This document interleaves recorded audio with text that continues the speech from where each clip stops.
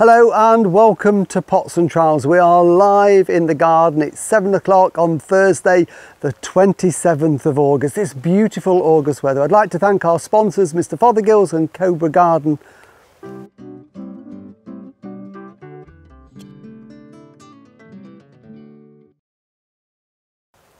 Well, here we go. Lovely August weather, isn't it? I don't know what it's like with you. Hopefully it's a bit better. We're here in North Yorkshire and we've got some pretty horrible weather at the moment. It's been fairly dry for most of the day, but then about 5 o'clock the heavens opened. This is quite nice compared to what it was an hour ago. It was absolutely gushing it down. I think we had about an inch of rain in just over an hour, but we're not going to let that spoil tonight. Hopefully you're sitting somewhere nice and warm. Certainly Sean and Jill are nice and cozy. They're just behind me, well, in front of me in the summer house there, probably just enjoying themselves. They've probably got cocktails and drinks and all sorts of things like that, and they've made me stand outside in the rain, but I'm not bothered. So what we're going to do tonight, we're going to answer your questions, and we've already had some questions been sent in, which is great. If you've got a question, you've still got time to do it with us. Just put a message on our Facebook page and Jill will pick it up and bring it out to you. We're going to have a look around the garden. Sean went out earlier, we'll do that in a while, and then we're going to catch up with some things that Jill and I got up to in the vegetable plot earlier on in the week. So we've got lots of things happening, so hopefully we've got some questions that have come through. If we've got a couple, we'll answer a few. Thank you. Oh, are you all right coming out in the wet? You don't mind, don't get too wet. We've got an umbrella if you want. Right, okay, so we've got a few veggie questions just here. We've got this one from Carol Wall. Hello Carol, hope you're nice and dry where you are. I'm not, it's actually running down my neck now. You like the look of our cauliflower? Yes, we showed that earlier on in the week, didn't we? A cauliflower that we harvested. She says hers aren't as big. Any tips? Well, certainly cauliflowers are quite greedy. They like lots of nitrogen and they need to be growing early in the season, and they don't like a check-in growth. So when you put them out, make sure they don't get that check. Keep them watered, keep them growing, and give them a high nitrogen feed. Either a granular fertilizer, dry blood, or something like that is ideal, or if you can get a liquid feed, then that's good as well. There's still time. It depends on the variety. As long as they're looking healthy and they're growing, then there's time for them to get bigger. But if they are tiny, well, try again next year, but at least you've got some. Lucy Day has been in touch. Lucy's got loads of green tomatoes. She wants to know if she's running out of time for the tomatoes. The plants are quite a bit overgrown. She's been feeding once a week. Is there still time for them to ripen? Well, I think there is, Lucy. I mean, obviously we need this rain to stop. We've had this now for quite a while. It's getting quite cool at night as well. I'm not sure if your tomatoes are inside or outside, but what they need to ripen is warm. So what we've got to hope for is some drier weather and some sunshine, which will help them ripen. Keep giving them the high potash once a week. They probably don't need much else in the way of water, especially if they're outside. If you can in any way, cover them over with something. If you've got a piece of polythene that you can create a temporary tent or shelter over them to keep the worst of the weather on them, that will certainly help. But I think you've got time. I'm hoping we're going to have some lovely warm weather in September, which is just what they like. Jeanette White, this is about plum tomatoes. They're getting a bit big. I can't read Jill's writing, but the skins are thick. Why? Well, that can be a problem with plum tomatoes. They can be a bit thick skinned anyway. It's just the nature of what they are. But I think it also might be the weather this year, because we've had really changeable weather. We started hot and dry, we've gone cool, we've had wet. It's been up and down with the temperatures. So if they've also dried out a little bit, maybe at some point, that can toughen the skins. But generally speaking, plum tomatoes can tend to be a little bit thick, but they are absolutely wonderful to eat and so tasty. And then we've got a couple of courgette questions here. This one is from Dawn Upton. She says, my courgettes are flowering, but the courgettes are not growing, just withering up. Am I watering too much? And then Shirley Wright also says that her courgettes are growing, but then they turn brown at the end and rotten. She's watering and feeding with Fostrogen. And Karen Laird says lots of flowers on the courgettes, but lots with no fruit behind them. Well, Karen, your problem is they are the male flowers. Courgettes have male and female flowers. The males just have a thin stalk, the females have the little fruits at the back. So you can take the male flowers off, but you can often get more male flowers if the weather turns cool and wet. So that's the reason for it. As for Dawn and Shirley, I think the problem is this. I've got a couple of courgettes here that I've just been and got out of the garden here, and this one is completely rotted here. I don't know whether you can see that one, but the end of this courgette has completely rotted off and it's just gone all horrible and manky inside. And this one was forming and the flower's gone, and already we can see that that one is rotten. It's purely the weather. It's nothing you've done. If the weather had been lovely and warm and sunny and dry, they would develop. But what happens is they get to this stage, the water gets in where the flower is and they just rot. So it is purely down to the weather, I'm afraid. So there's nothing you can do. You could actually cut that off and still eat it beyond it, but they're not going to grow and develop any more than that. So have we got any more on there? We'll do one more and then we'll have a little look around the garden, I think, because I just need to dry off for a couple of minutes and just see if I can sneak into the summer house with these two. This one is from Marilyn Hodgson. Marilyn is growing Allett in a cushion storage box. I'm not quite sure what a cushion storage box is. A box for storing cushions, good.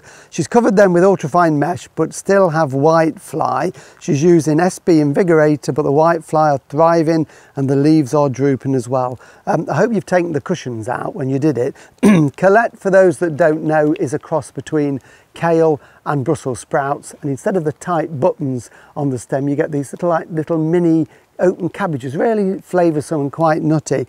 The mesh will stop the butterflies, but it won't stop the brassica whitefly, which is a type of whitefly that just lives on brassicas. They'll get in. I would just disturb them as much as you can. They're more of a nuisance than anything. I'm not sure why the leaves are drooping, because I can't imagine that it's due to lack of no rain, unless you live in the Sahara Desert maybe, but make sure they are moist. But yes, I think you've just got to keep your eye on them. It is a problem, a perennial problem, and they're really difficult to control with the whitefly, but they should still grow. Give them a feed. It's not too late to give them a bit of fertiliser. Just sprinkle it around the roots, because hopefully they've got another couple of months to grow. So you are not wasting your time. So I think what we'll do now is have a look around the garden. Earlier on today, before it started to bucket it down, Sean had a wander around and just looked at some of the plants to see what's looking good, and he's edited out the rubbish.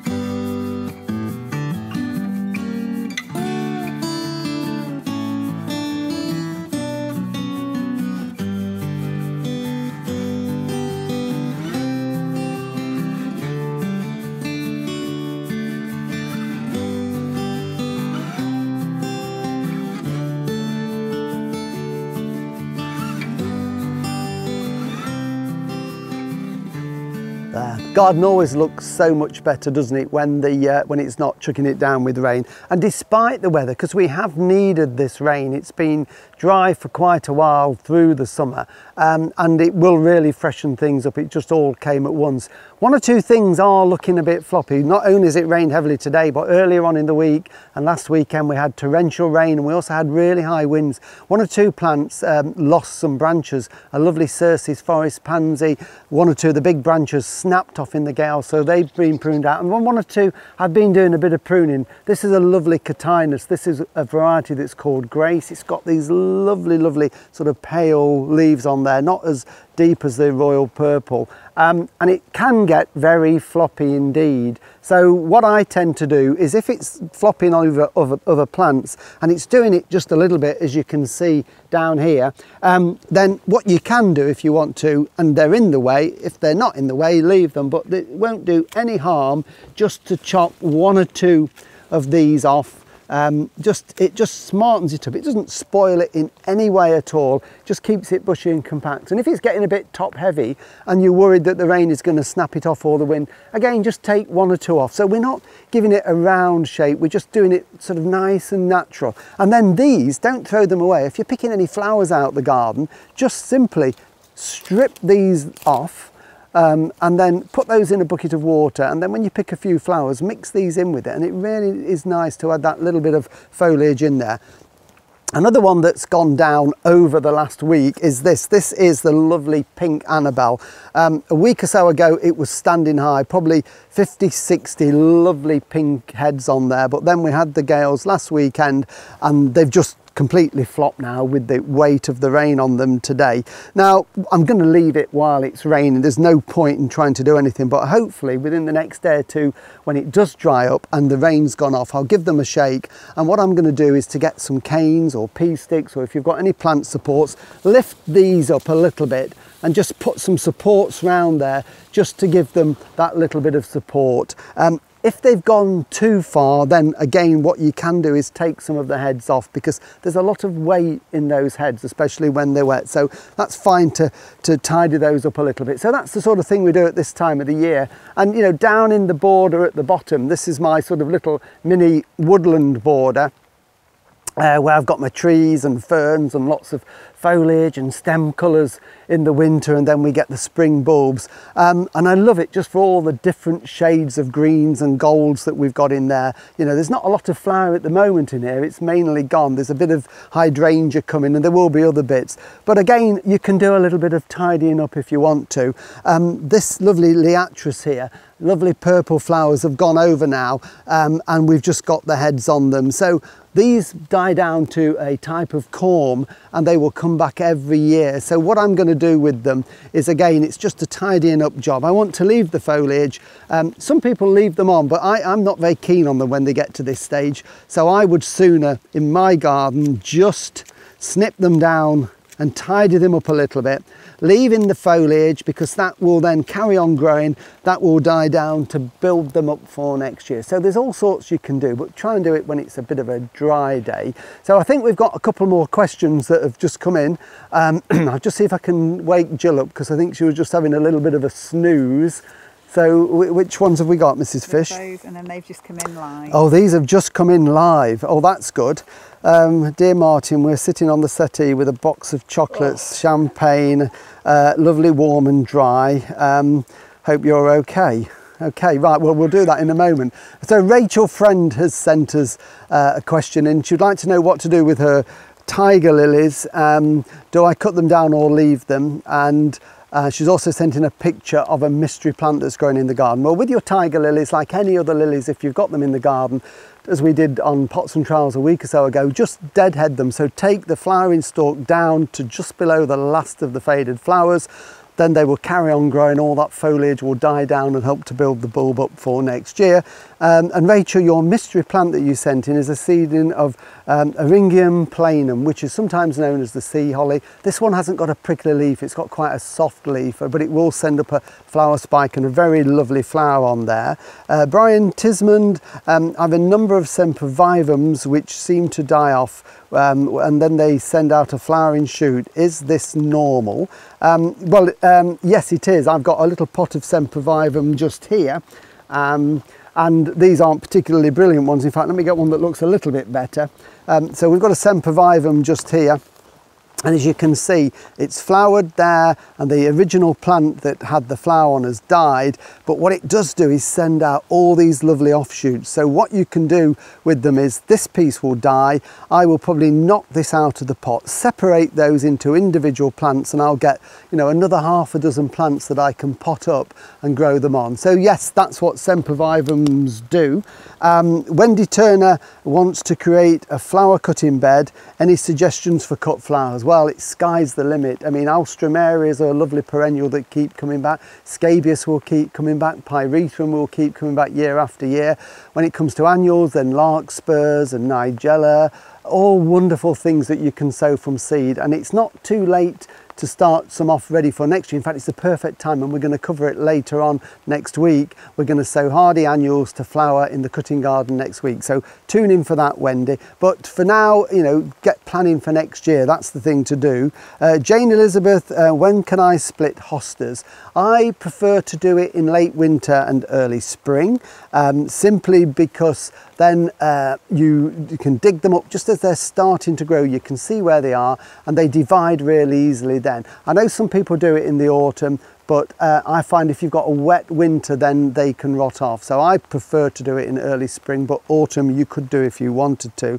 And finally, for this piece, just before we go to something a little bit different, and I can just shake off a little bit, Angela Yeomans is growing peonies, and they're quite big, and I've cut them. My peonies are quite big, and I've it's Jill's spelling, I do apologise, Angela, and have outgrown the space. It looked like cut. When can I move them? Well, yeah, I mean, this year peonies have grown well because they've quite enjoyed the rain that we've had at the latter part of the summer, and they've made a lot of foliage. So if they are outgrowing their space, then certainly they can be moved. Lots of people say you can't move peonies, but they will move quite successfully. The time to do it is either in the autumn or again in early spring, just before they start to grow. So if you're doing them in the autumn, wait until the foliage is dying down, and then you can cut them down and lift them, and then replant them in their new position where they've got just a little bit more room. Or you do exactly the same in the spring. But the thing to be careful of is when you plant them, make sure you plant them at the same depth. Don't go any deeper. If you plant your peonies too deep, then they will grow and they will produce masses and masses of flowers. Now, I'm sorry if the camera's shaking a little bit. It's not because Sean's been drinking. It's he's trying to hold the camera in one hand and he's trying to do something with the laptop on the other. So yes, when you do plant them, make sure that you don't plant them too deep, because they'll grow mad but they won't flower. So prepare the ground really well, plenty of organic matter, and give them a bit more space. And remember, they like a fairly sunny position to grow in, so don't put them where they're shady or anything like that. So we've got more questions that are coming in, and I will answer some more in a few minutes time. But earlier on in the week, we had a lovely day. It's hard to believe it when you look at the weather now, but on Monday we had a glorious sunny day, and Jill and I were out in the veg plot harvesting a few things and just doing bits and bobs in the vegetable garden. So this is what we got up to.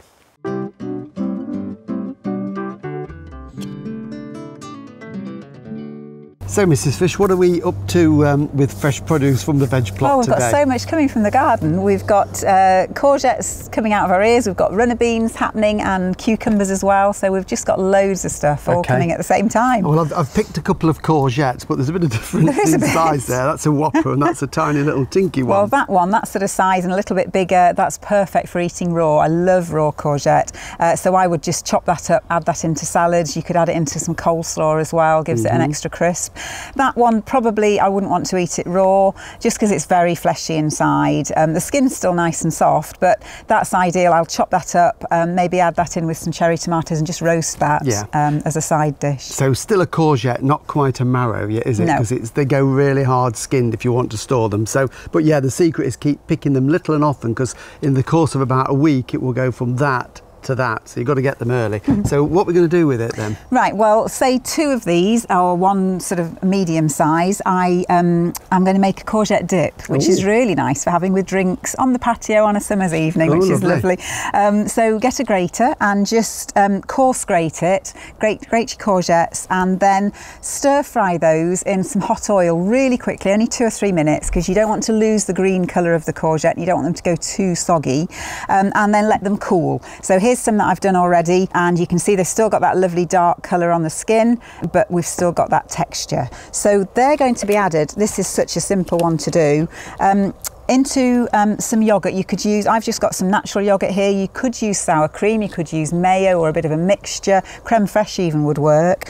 So I've got 1 courgette there and probably about 250 mils of dip of yoghurt. So all I'm going to do is just add that in. So very simple, isn't it? Really simple. And then you can add some extra flavours in there if you want to. So I've got some chopped walnuts. You could use pine nuts as well, that would be really nice.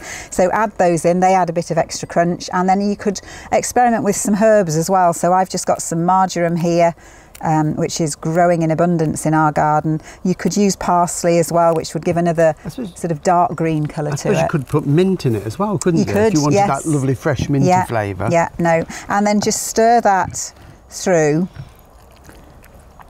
That looks good enough to eat, doesn't it? That's easy. And the advantage of having fried them is that they're not going to go watery in the dip. So, you know, you haven't got to worry about stirring it again. It will keep in the fridge quite nicely for couple of days. Just give it a little stir through, but all we need now is some chopped up veg to eat with that. So you could have it with some sticks of courgette or some red pepper, that would be really nice, or some carrot. Ooh, you could just have crisps with it. Yeah. Can we try that later then? We can. I think we might even let Sean have a go with it. Okay. Yeah, no, okay. That sounds fair. Good, good. Right, now runner beans, not broad beans. The broad beans have long finished. The runner beans are coming thick and fast at the moment from the garden. Oh, we've got so many. So many. And again, the secret with them is pick them little and often, otherwise they do get a bit seedy. And I noticed 1 or 2 of these have just got the seeds developing in them. So they're not too bad, but you don't want them to get too big. And the more you pick them, the more they flower and the longer they'll keep going. And they should,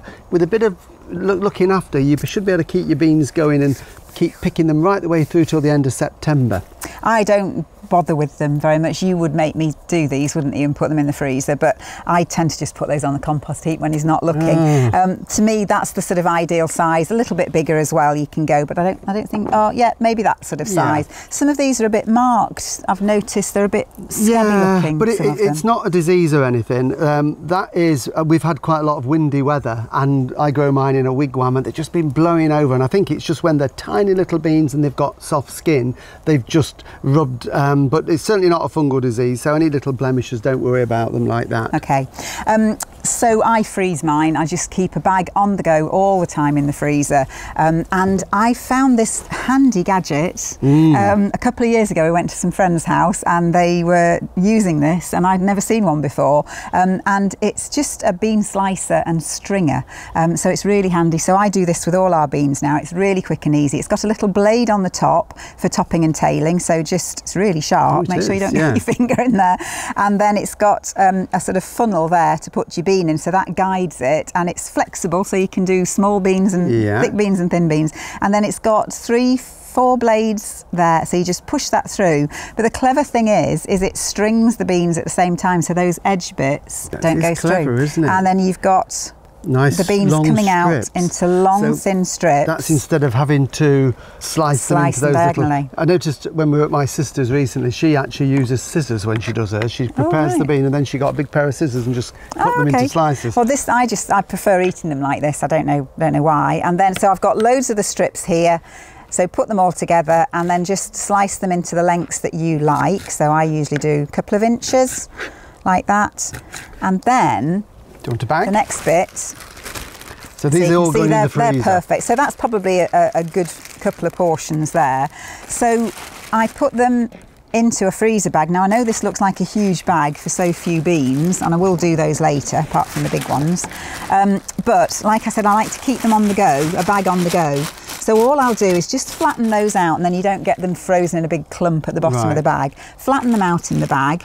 So you'll keep adding to this as you keep... So as I get another batch, I'll just open it up and put some more into freeze. So flatten them out in the bag as much as you can, and then I'm giving you that. Right. So gather the freezer bag, because it's quite important to get rid of as much air as you can, so that you're not getting any moisture crystals. So you're going to suck the air out of that. You've got to hold the... Well, you can hold that. Oh, okay. It's a four-man job. So suck, suck, suck, suck, suck. Yeah, and then take the straw out and seal it straight away. So you've got the beans nice and flat on the bottom of the bag. So those can go in the freezer, and then when you open it to put some more in, they'll just all be frozen individually. So you can just push those down to the bottom of the bag. Clever. Do it all again. Keeps them flat in the freezer. Good, good. And then finally, cucumbers are coming thick and fast as well in the polytunnel. We've had some pretty rough weather, but it's been warm in there, with regular watering, regular feeding, and again picking them little and often so that the young ones have got time to develop. We're getting quite a few, so we tend to get a bit of a surplus, don't we? We do. This one's probably a little bit big, too big, but you don't have to waste it. It can be eaten. This is perfect for making into a drink, and it's a cucumber fizz. Ooh. So I'm just going to cut it in half across, and then in half lengthways, because a big problem with cucumbers is the amount of liquid that they have, and if you're using it in a dip, just adding some chopped up cucumber into a yogurt, it can get really watery, so you can't make it ahead of time, and even in a salad as well. So the best way is to get rid of some of those seeds, because that's what holds a lot of the water. So I've cut it in half lengthways, and all you need to do to get rid of the seeds is just scrape down with a teaspoon. That's a clever little tip. Yeah, and it gets rid of it. And look at all that liquid in there. You do have these good little tips. We don't want to water our drink down too much, do we? Not too much. No, we don't. No. That wouldn't be good. It's not the sort of thing you think of, isn't it? Oh, I'll just have a drink of cucumber juice. No, but wait, and all will be revealed. Yeah. So. And you can do it, even if you're not doing this cucumber fizz, if you just want to slice them and have them in salads. Not everybody likes the seed, so that's a good way just to get rid of the seed, isn't it? Yeah, yeah. Yeah. So I'll just do this one extra, because you want about half a cucumber, but this was a fairly short one, wasn't it? So I'm going to use that one, so you can get rid of that. I'm just going to chop that up, not too big, and then that goes into your liquidizer. Okay. Like that. So that's about, what, half a cucumber? Yeah, half a normal length cucumber. If you're growing, because we're growing the smaller ones, aren't we? So that is, you could use a whole one for that. Right. And then the magic ingredients that change this cucumber into a drink are some elderflower cordial. So you want, for half a cucumber, you want probably about 100 ml of elderflower cordial. So pour that in. Bit more, because that's nice. And then some mint, so just chop some mint up. Okay. Just doesn't need to be too fine. And do you remember we chopped some mint plants back a week or so ago, and they've, look at them, growing like mad already, so you can get that lovely, lovely fresh mint. So I'm just going to, quite small pieces, Jill? Well, yeah, it's going to get blitzed in the liquidizer, so it's just roughly chopped is fine. Okay. Oh, I see it. We'll chop it more in there, will it? Yeah. I don't get out much. I do like this tool. What do you call this? I knew you were going to ask me that. It's a Missoula. Missoula? I think. Don't quote me. I've just suddenly thought the bean slicer, while he's doing that, the bean slicer, can I say where you can get it from? I see no reason why not. I got it from Lakeland, but they are on Amazon as well, so, but Lakeland's a bit cheaper. Right, okay, that's fine. Stick that in. Okay, if you can borrow your knife, just scrape that off. Yeah. There you go, all that lovely fresh garden mint. And then that's it. So what we're going to do is blitz that into a puree. So forgive the noise for a minute.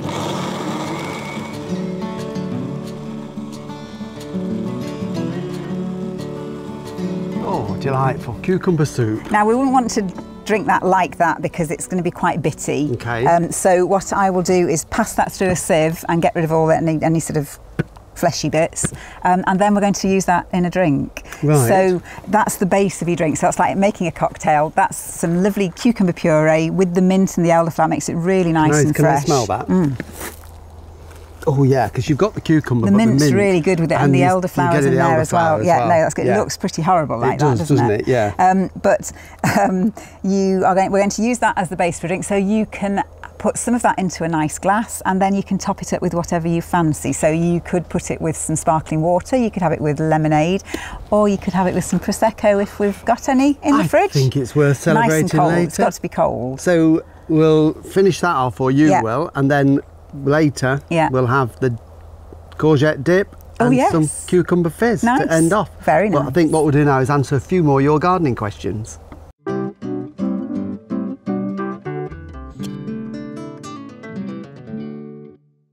You can't believe that that was only Monday, and look at it, by Thursday the weather's changed to this. So it was a glorious afternoon, so it was good to be out in the garden, and we are going to try those dishes in just a few minutes time. But before that, just a few shout outs from people that are watching us live on Facebook. Anne Joslin says she enjoys watching us. Thank you, Anne. Dee Godden, thanks for all the gardening tips, and to Mrs. Fish for her yummy recipes. I can vouch for the yummy recipes. Rachel Friend, thanks for all your tips and advice. And we've also had a hello to all of us from Southfield Farm. Hello, Southfield Farm. And Richard Hollandby loves the modern vibe to pots and trowels. Thank you, Richard. The check is in the post. Right, we've just got a few more questions to finish us off, and then we can taste Jill's delicious things that she's made, and I can get out of my wet, soggy coat and go and sit in the summer house. This is from Wendy Riley, and it's for Charlie, who says, how do I know when my chilies are ready? Charlie is 10 years old and growing chilies. Well done, Charlie. Charlie, they will ripen to red, so I don't know what colour they are at the moment, but if they're still green, they will eventually go a very dark green and almost a bit of a purpley colour, then they'll turn to red. So keep them fed with a high potash feed, and they will ripen for you. We've got Val Turner, have you got any clue why my 4 pots of calla lilies only produced 2 flowers this year? 3 of the pots were bought in 2018 and 1 is a bit older. I think it's probably they're a little bit either overcrowded in the pots, Val, or they might be a little bit hungry. I had some that did exactly the same. They flowered for a few years, then we suddenly just got foliage. So what I did this spring, and now isn't the time to do it, so you've got to wait until next spring, is divide them. So keep watering, keep feeding them for the time being, let them die down naturally, overwinter them somewhere frost-free, almost let them dry off, and then next spring, just as they look as if they're shooting, knock them out of the pot, divide them, put them into some fresh compost in a better pot, and hopefully you'll get flowers next year. Vicky Carr watched Pots and Trowels video of me trimming the beech hedge and wonders if it's the first trim of the year and how old's the hedge. Vicky's thinking of growing one as a screen in her garden. Well, the hedge is probably about 15 or 16 years old, but it will get to that sort of shape and size in, I think, about 4 or 5 years after planting. And we tend to just cut it once a year at this time of the year. Maybe I give it a bit of a trim in the winter when it's dormant, just to make sure it's a good shape, but that is it basically. We let it grow through the spring and the summer and then tidy it up at this time of the year, and it makes a really good hedge, although Jill doesn't like it because she says it's a messy hedge, because as you probably know, beech retains the old leaves through the winter. You get these lovely golden brown leaves on there, which I think are great, but then in the spring when the new leaves start to come through, it pushes the old leaves off and they blow around the garden, but that's all part of it. Mike has asked about carrots. He wants to know when they're big enough to harvest. Mike, basically just have a little dig around the top and you'll see the collar of the carrot, and if they're sort of, you know, an inch or 2.5 centimeters in diameter, they're ready. But if you leave them, they'll grow a bit bigger, so you just got to do a little bit of exploring. And similar really for Sandra Smith, she wants to know when the beetroot are ready to dig up. Again, it's when you want to lift them. Some people like to lift them when they are getting all really soggy now. Can we have waterproof paper in future, production crew? What you can do is some people pick them when they're really small and tender like golf balls, or you can let them grow bigger into early autumn, and then they're what we call main crop. So anything from a golf ball to sort of grapefruit size really. And my final question, unless we've got any more questions coming through, Mrs. Fish, we've got no more questions. The final question, I'm just going to take my fork with me because I never go anywhere without a garden fork. The final question is from Shirley Wright. Shirley wants to know, should she be pruning black currants at the moment? You can do if you haven't done them. Some people do them at this time of the year when they've finished fruiting, Shirley, or others wait until the winter. But what you're aiming to do with your black currants is to cut out some of the shoots that had fruit on this year. Now these all grow sort of from the base, this lovely sort of almost a suckering shrub. So it's a case of getting that balance of old and new. So you try to leave in some of the new growth, cut out some of the oldest wood low down. That will grow, it won't flower next year, but the wood that's been made this year will. So yes, you can do that if you want to now. So I'm just going to throw that down there if we've got no more questions. Somebody asked me the other day if their lawn gets very wet, and certainly ours did earlier, then what can you do if your lawn is standing in water? Well, you can do it at this time of the year. Then just get a garden fork and just prick over it with a garden fork on the wet areas, especially if it's a path that you walk on. What that will do will help the surface water run down, because this year with it being dry, the surface is capped over and got quite hard in places. So this just allows a little bit of water to go down, helps the drainage, and more importantly, it gets air down to the roots and keeps your grass looking really green and healthy. And in a few weeks' time, we're going to do a bit of a lawn special and to get your lawn in good condition for the winter. So the moment I've been waiting for. I love being wet through, out in the cold and wet. They've got lights in the summer house, they've got heater on there. It's just subtropical. I've got water running down my back off the top of my hat. I'm absolutely soaked. So we're going to try what Jill made now. So you two are going to come out, please come out into the wet. It won't hurt you. So this is what Jill made. So this, if I just bring that a little bit closer there to the camera, this is the courgette dip. It's not the one that was made on Monday, by the way. She's made a fresh one today. And then this, just hold the bottle up, Jill, of your cucumber puree. And we're going to try it. Now, we were going to do it with fizzy water, but I just think I deserve a drink tonight. Something far stronger than Prosecco, so I will do. So this is just a bottle of Prosecco. And what we do is... Before you do. Oh, before I do. Okay. Andrea Bradley says hi. So has Joy Elizabeth, she says hi. And so does Sandra Smith. Hello, everybody. So I hope you've all enjoyed being nice and warm in your house while I'm outside in the wet and I can't get the cork out. Oh, throw it up like that. So we're just going to pour some of this into there. It looks healthy, Mark. It looks very healthy, doesn't it? This is technically one of your five a day. Absolutely. So, you would think, I'm just going to put plenty of Prosecco in them. It is delicious, and it's a really, really fresh taste. Okay, I don't care. Okay, I'm going to have a little bit of cucumber dipped into the courgette dip. Try some of that, Sean, because you're not getting any tea. That is lovely. I mean, on a lovely summer's evening at the end of August, what could you want more I'm really glad you got this parasol. Fresh cucumber from the polytunnel, this lovely dip, and then we've used the cucumbers in this drink. There it is. I'm just going to bring it closer to you to have a look at. This is the fizzy cucumber, which is absolutely delicious. So well done, Jill. This is absolutely delightful. Yeah, fantastic. Well done, you two. Hope you've enjoyed being warm in there. If you like Jill's recipes, and I know some of you have been following Jill's recipes, a little plug now, you can find lots of them in our book, which is called Gardening on the Menu. It's a book that Jill and I wrote a couple of years ago. It's got 25 different fruit and vegetables in there, which I talk about, but then the best bit are Jill's recipes. There's about 100 of her recipes and quick cook tips. So if you are interested in that, you can find it on our website, which is martinfish.com. You can buy it direct from there, or it's also on Amazon. And we'll even sign it for you as well. It's got the cucumber fizz in. This one is on our website, isn't it? So if you go onto the website, you can get the details of this recipe and many more. So thank you very, very much for joining us tonight. We really do appreciate it. I know the weather's pretty crappy, but it's been fun being outside.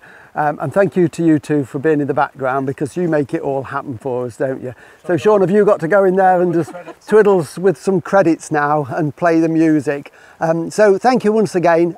We will be back on Monday for Pots and Trowels. Hopefully by then the weather's going to be just a little bit better, and I'll be catching up with a few jobs in the garden. So we'll see you then. Take care and cheers.